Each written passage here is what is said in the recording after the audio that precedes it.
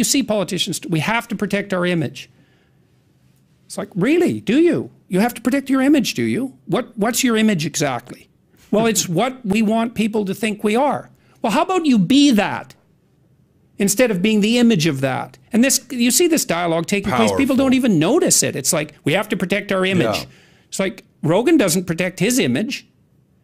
He doesn't have an image. He's actually there, which is why people are listening to him, or come up with some other excuse. He's a gateway to the alt-right. It's like, really, this left-leaning person with high degree of sympathy for socialist views on the working class site, who's a psychedelic experimenter, hippie, countercultural person, is a gateway to the alt-right. Really, that's Rogan your story. You're talking about. Yeah, of all the stupid stories, right. It's so ridiculous.